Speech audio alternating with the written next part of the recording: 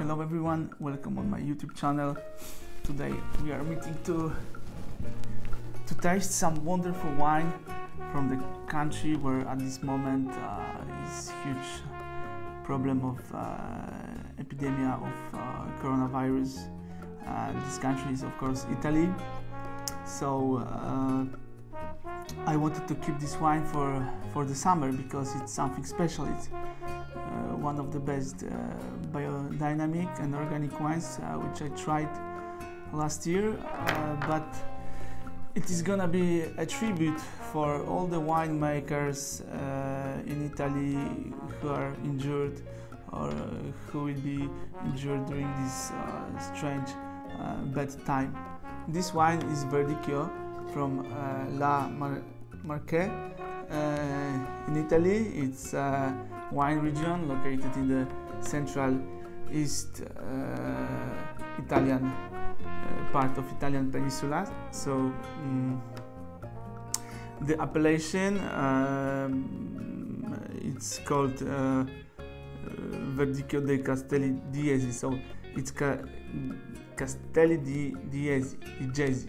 Sorry for my Italian, but I'm not a Italian language speaker.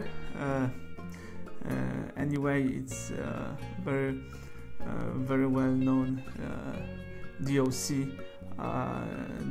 denominazione di origine controllata in Italy.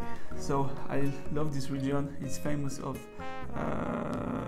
very fresh Verdicchio, which is grown on the limestones.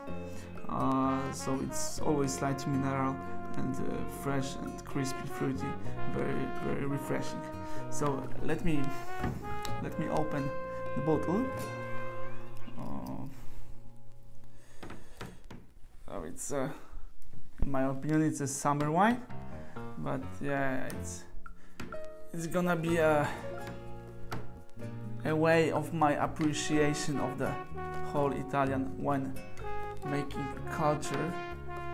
So I would like to drink it during the time of quarantine. Okay, so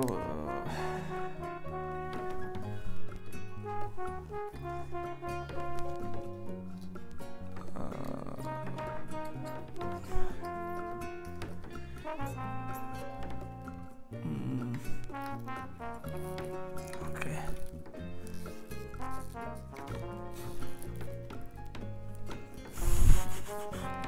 Oh,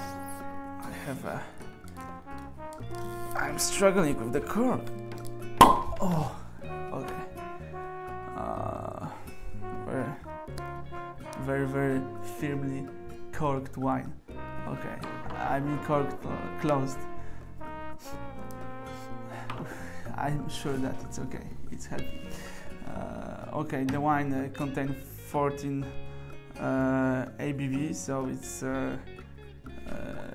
kind of a stronger wine, but it's quite common for Verdicchio. So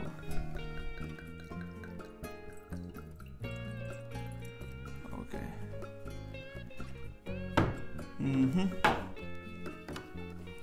We will talk about the eye firstly. Okay, the eye is clear, bright.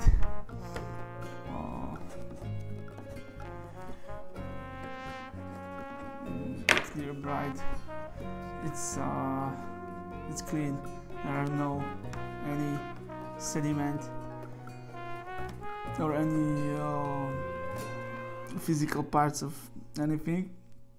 The wine is organic and biodynamic, so I think it was filtered, but it's ecological wine. So sometimes in ecological wines we have some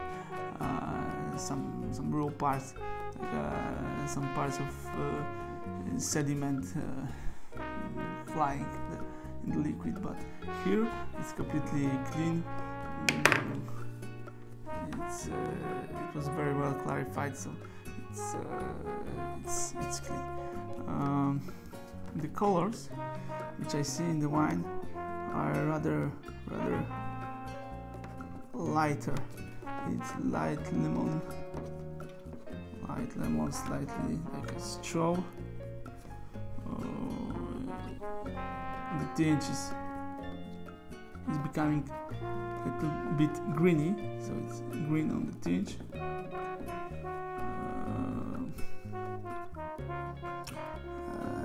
It's youthful but slightly developing wine.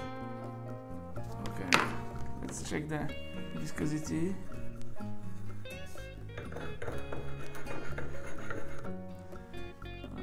Okay, the tears are going down slowly, so it can be evidence of a quite high content of alcohol, quite high viscosity. On the eyes, it's very nice.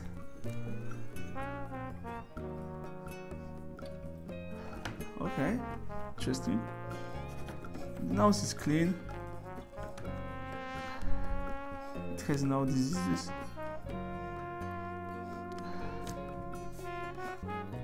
It's a very interesting combination of aromas. I can smell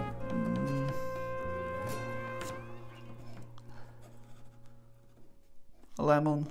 It's fruity. It's fruity, but it has very firm herbal nose. It's very herbal. Cloves, allspice, slightly flowery, like a white rose. Very pleasant aroma.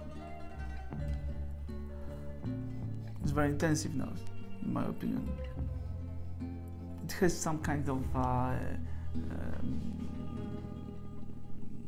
buttery aromas. Probably malolactic fermentation was done. It's also kind of a common process in production of ecological wines. So milky, buttery, like a creme brulee.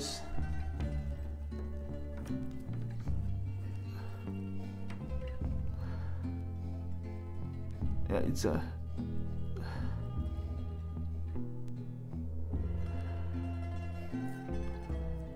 slightly like a pollen. There is no evidence of oak, of course. And these milkiness and the buttery aromas come from the malolactic fermentation, not from the oak maturation. I'm sure of that, because I checked before if the wine was fermented or matured in oak barrel, but no. And it's kind of a different type butteriness.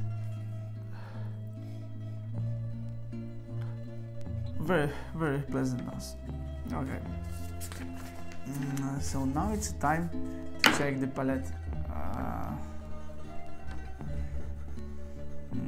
I'm looking forward tasting it because I'm a real fan of organic, especially biodynamic wines, and it's biodynamic wine. So I'm a little bit like a witch. I like the moon, I like the moon phases, the stars, everything. It's really inspiring me. If I will have a winery, I will have a biodynamic winery, I'm sure. I have to buy a bottle of Leclerc-Brion champagne. It's my favorite biodynamic champagne for sure. Last time I was trying Arlenop, it was masterpiece. But Leclerc-Brion is biodynamic. Okay, never mind. Come back to the Verdicchio.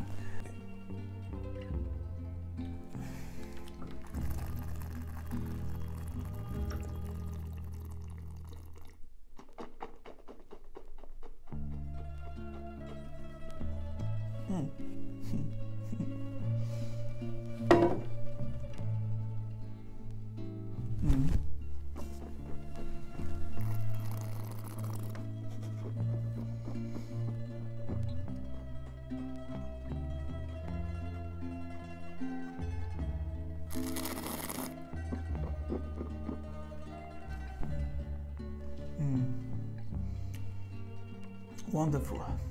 It's really, really good. Of course, it's dry. Acidity is high, like in Verdicchio from Marche. Yeah, it's high acidity. Body is fuller. It's because of this milkiness of the malolactic fermentation. It creates the very rounded notes of the slightly nutty flavors. It's creating a very rich character in the mouth, so it's kind of a richer wine. It's rich without maturating in oak, yes, because of the malolactic fermentation. Body is full, as I said. Alcohol is high. It's well integrated on the palate, but alcohol is quite high.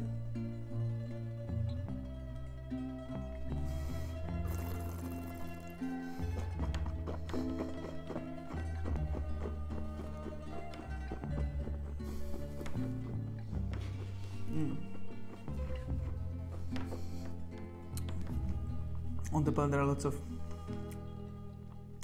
stone fruits like patch, white plums, nashi, pear, kind of exotic fruit, slightly like a mango, little bit of banana which is showing the umami character of this wine. Bananas, butter, fuller taste, richer. It's slightly umami. I feel some mushroomy flavors.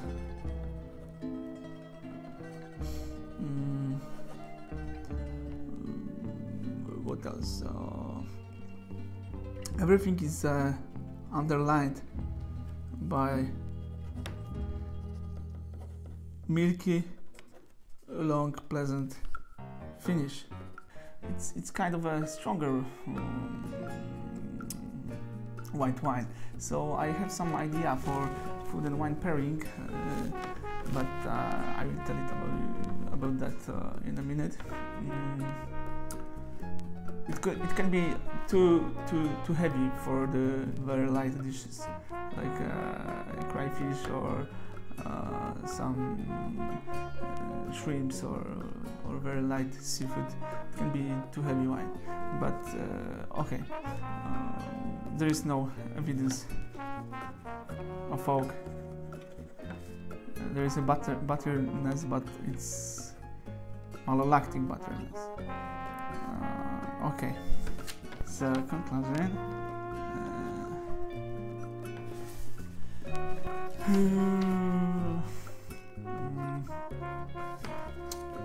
The wine is of course ready to drink.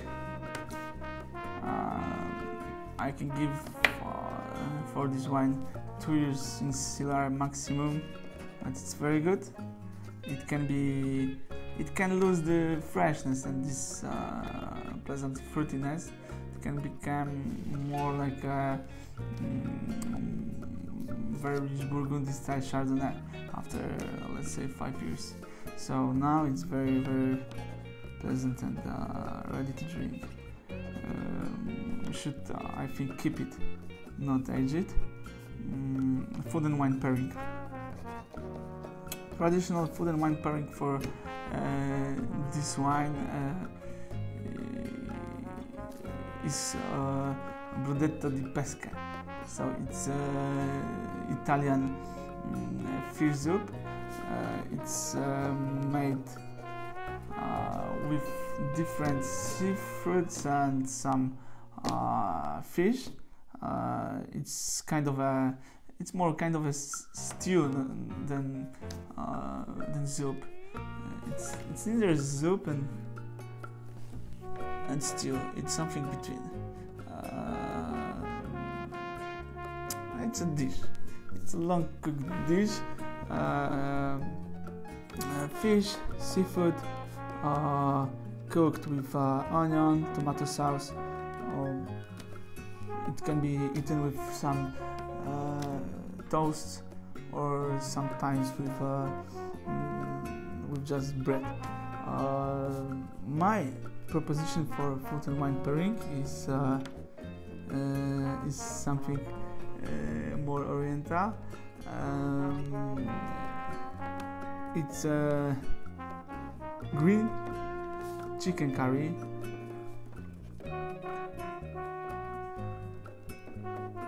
made with coconut milk, served with rice and very spicy kimchi. The rich character of the wine will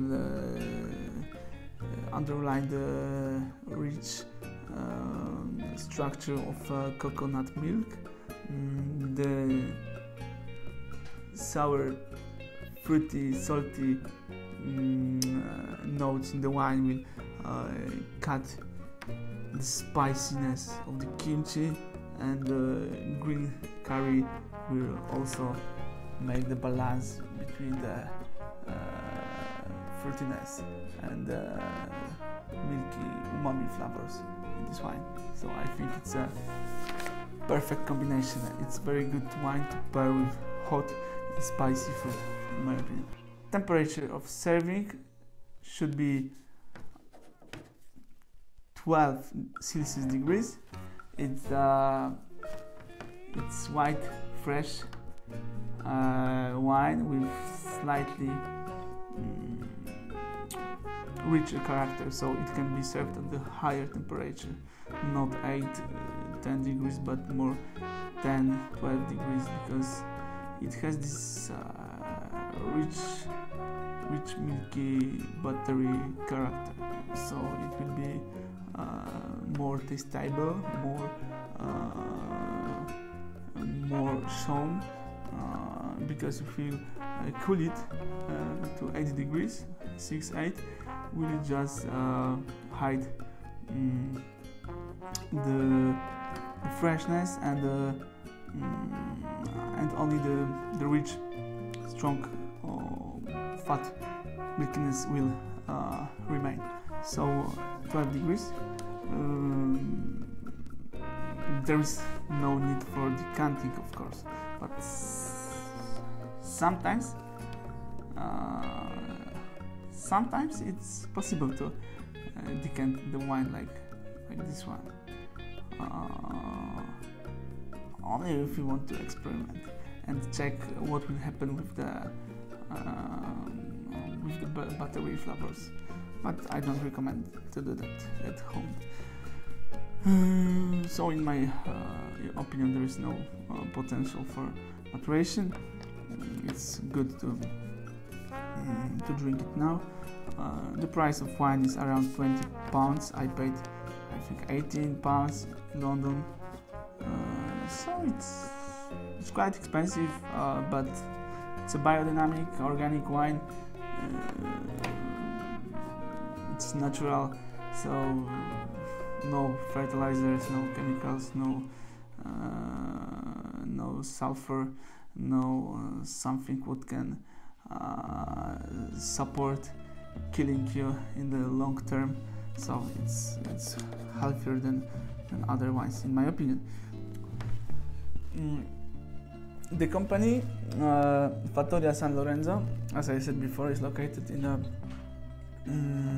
central eastern Italy, in Marche.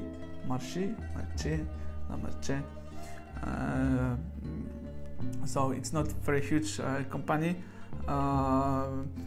It's led by the family, and the owners are just focusing on creating high quality biodynamic organic wine.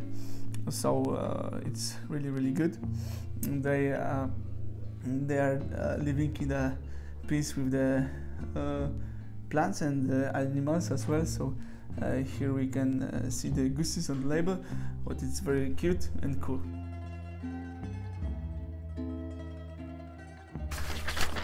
Yeah, I'm giving 19 wines for the eye. It's fine, it's clear, bright, everything is fine. I'm giving 21 points for the nose. Palette, it's 18. For me, it's still very fresh, very pleasant. But I'm not a fan of this combination of the freshness with the with this milky buttery flavors. It's completely different than we could compare it to some Burgundy Chardonnay, but it's different style. It's still very good. It's Verdicchio, so I like fresher Verdicchio, but it's very good result. 18. Conclusion: food wine pairing, and the price, it's 18. So 76 points for 100. Thank you for watching. I hope you enjoy, you like this channel, and you will subscribe it. I wish you lots of health, and I hope Italy will face the problems and will fight the epidemic, and we will win with this strange bad disaster. Thank you for watching.